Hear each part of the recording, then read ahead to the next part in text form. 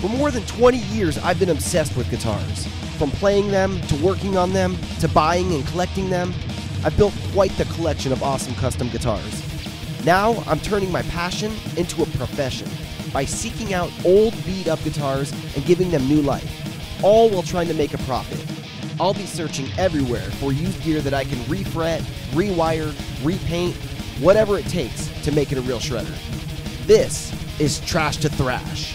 Randy Rhoads is widely recognized as being one of the top influential guitar players of all time. The way he infused classical theory into heavy metal changed everything for heavy metal lead guitarists. Tragically, he was taken from us at the age of 25 years old when he was aboard a plane that crashed during an Ozzy Osbourne tour in 1982. But his legacy lives on. He wrote some of the most iconic heavy metal riffs of all time, and his signature guitar, the Jackson Rhoads Flying V, became an extremely popular model because of its pointy and distinct shape. I had heard songs like Crazy Train and Diary of a Madman for my whole life, but it wasn't until I saw Kirk Hammett of Metallica playing a black Jackson Rhoads when I knew I had to have one. I got my first Jackson Rhoads when I was about 16 years old and I was hooked. Since then I've owned a bunch of them, and I've rebuilt a bunch of them. This here is my original Rhoads body from when I was 16 years old.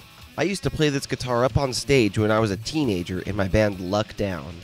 But now I've kind of outgrown the guitar. I've got a bunch of other nicer Rhoads, and this one has been so beat up. It's a 1994 Jackson Concept Series, a JRR 94. And it's an amazing guitar, but it's time for me to give it some new life and pass it on to somebody new. I've actually picked up a couple other Rhoads recently, and all three of them are going to get a makeover at the same time. Randy Rhoads had a really cool guitar collection. He was known for playing a Gibson Les Paul Custom, his traditionally shaped but really cool polka dot finished Flying V, and then eventually he started working with Grover Jackson.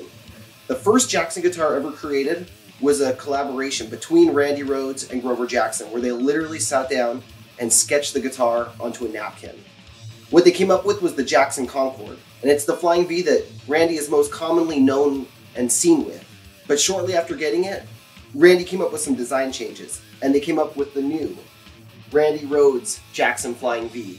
It featured longer, sharper horns and a more vicious look to it. Sadly, Randy Rhoads passed away before the production models were completed, but Randy Rhoads' family worked with Grover Jackson to continue with production and releasing them to the public. These are the next three guitars I'll be rebuilding. 3 different Rhoads. This one here is a 1992 Jackson Professional Series EX model. This one here is a 1994 Jackson Rhoads Concept JRR 94 model. The Concept series were great guitars and they only made them for about a year. I've done quite a few rebuilds on them. And I actually have another one here in blue that'll be part of the lineup of guitars that I'm going to be working on next. All 3 of these guitars need quite a bit of work. They're all from the 1990s, but they're great guitars, so they're perfect candidates for what I like to do. I built other 94 Jackson Rhoads Concepts before, but we'll get back to this later and I'll tell you how I did these 2 paint jobs. These 3 Rhoads are going to keep me busy for quite a bit of time, so it's time to get started on them. The first one I'm going to start on is this 92 Rhoads EX Professional. The necks they used to put on these guitars were just amazing. Great maple necks, real hardwood. This one has a few features that drew me in right away, one of them being the floating bridge on it. I'm a sucker for a killer shred machine with a floating Floyd Rose style bridge.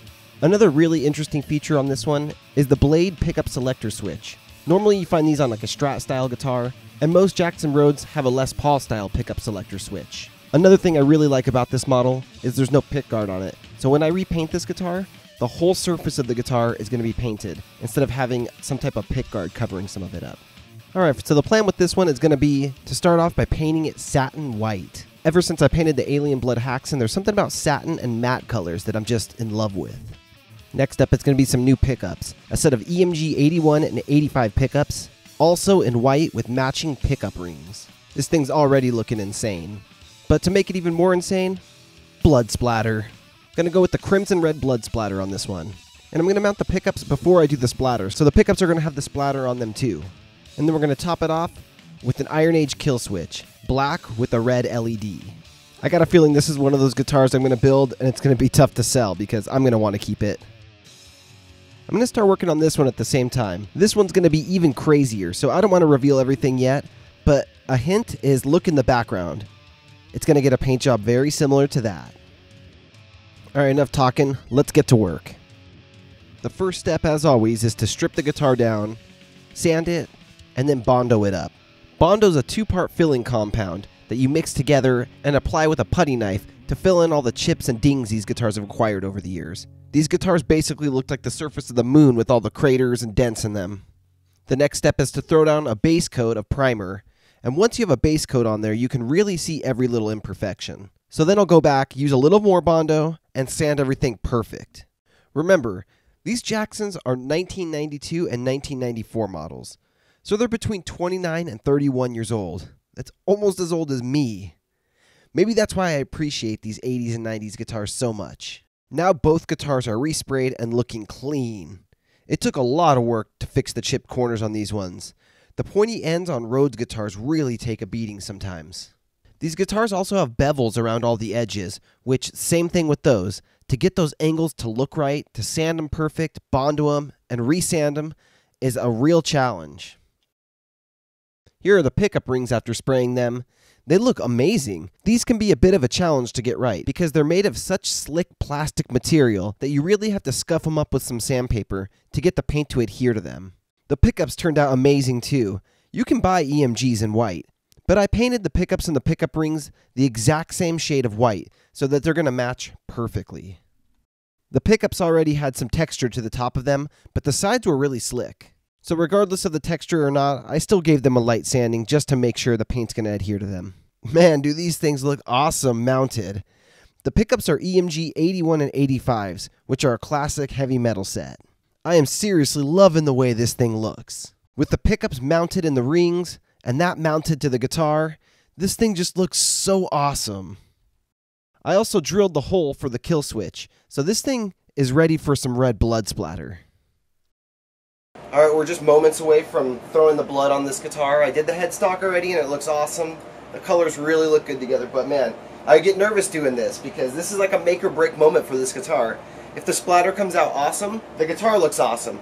If something weird happens, the splatter doesn't look so good, it all leads up to this moment and it can go either way. It always goes good, so I'm not too worried about it. This thing looks so sharp, pure white. I mean, with these pickups on it, I always mount the pickups on so that when I throw the blood on, it's going to go across the rings, the pickups, everything. So, here we go. My basic process for splattering a guitar is to simply spray some paint into a cup.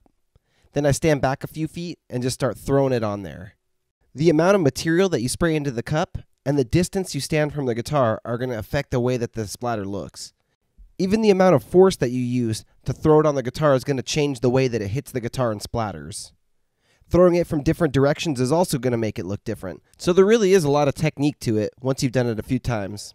The thickness of the material itself and even the temperature of the paint are additional variables when you're throwing splatter. But look at this thing.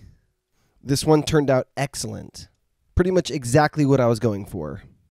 Man, like I said, doing the blood splatters are make or break moment for these things. It makes me super nervous because you could just ruin the finish so easily, but I love this one. This one turned out so awesome. Nice heavy splatter over here, little light splatter over here. The contrast of the colors is good. A little bit came up on the sides here. We got a little drippage and a little splatter on the bottom. I mean, this thing, I like it. So, a successful splatter. After finishing up the body and painting the headstock, it's time to put a brand new Jackson logo on there. A nice, clean white headstock with a bold black Jackson logo. It's also going to get some black tuners. It's got the black truss rod cover. So there's going to be some nice black accents on this headstock. But of course, to match the body, it's going to need some blood splatter. I really love the way this guitar is turning out. The blood splatter looks so good, and I love the way it goes over the Jackson logo there. Looks awesome. I started wiring up the guitar and I realized there's not enough room inside the guitar for a battery, so I'm adding a Goto battery box to the back of the guitar. Normally I would do this before painting it. For this I used my trusty router, and it's actually some pretty serious guitar surgery, and it's a super big mess to do something like this. So I got the vacuum in one hand, the 1 horsepower Bosch router in the other hand, and time to be real careful and make sure to cut this hole very precise. The wires from the battery box route through a little hole that I drilled to connect the two cavities together, and it fits perfectly. The battery box can swing open, and a little door opens that you put the 9-volt battery into, and it locks back closed. And this guitar came together gorgeously. Look at that headstock with the tuners and the truss rod cover installed. I was telling you that the black accents were going to look good, but it looks even better than I expected. The painted EMG 8185 combination, the Iron Age kill switch with the red LED. I mean, this thing is just unbelievable. Certain guitars that I build, I don't mind when they don't sell right away because I get to play them, I get to look at them for a little bit, but I got a feeling this one's going to go really quick. The blood splatter on this thing just looks so awesome. It really does look like somebody cut themselves and dripped blood all over it. I mean, the white painted EMG pickups, the black Floyd Rose, the blade switch. This thing has so many cool features that you don't see on a lot of Rhoads guitars, and the lack of the pickguard really brings it together. What do you guys think? Let me know down in the comments what you think of this beast. All right, now it's time to throw some alien blood on this nice flat black body. I call it alien blood because it's neon green blood splatter, and I imagine the aliens have neon green blood. After painting the alien blood Haxon with this same style paint job, I really missed those colors together, and I wanted to do another one because I love the way that one turned out. If you look in the background, you're going to see that the paint booth is starting to get quite a bit of splatter built up around. And it looks pretty good in there.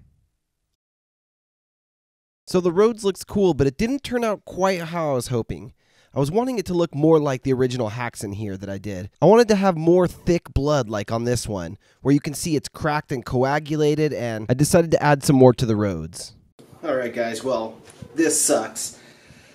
I did the splatter job on this Rhoads, and I do not like the way it turned out. I told you guys before that I get nervous sometimes because it's a make or break moment when you go to throw the splatter on, and I did it.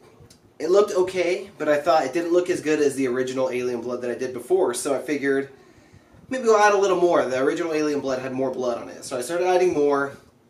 It looked better, I'll give it that. Next day I looked at it again. It wasn't what I would want. I wouldn't buy it, so I figured, okay, maybe we'll add a little more on there.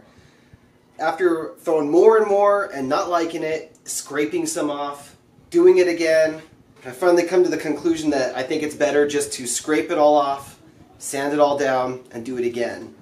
So it sucks to say that I'm going to be doing that to this one, but you know, I don't want to put something out there that I don't like. The whole point of doing this is I'm building guitars that I would actually want and that look awesome, and why would I put something out there that's not as good as I would hope for it to be? So, gotta go scrape it and respray it, and hopefully somewhere 24 to 48 hours from now, throw some more Alien Blood on it and have a way sweeter guitar than this. So, next time you see this thing, it should look a lot better than this. Alright, well, they don't always go exactly as planned, but in the end, I know I'm going to get this one right. It looked great like this. I should have just left it like that. You live and you learn. Be sure to tune in next week to find out what happens with this guitar. Thanks so much for watching, everybody. Be sure to hit the subscribe button, hit that bell to be notified every week on Thursday when a new episode drops. Leave a comment down below and let me know what you thought about this episode. And be sure to help spread the word by telling all your friends and posting this on your social media. Word of mouth is huge with this show, and I've been seeing your guys' posts about it, and I really appreciate it. If you want your guitar featured on the show, then contact me. Information is down below. Email me, mark@guitarguts.com, or DM me on Instagram @guitarguts. So thank you guys so much for watching, and I'll see you next Thursday. Rock on, my friends.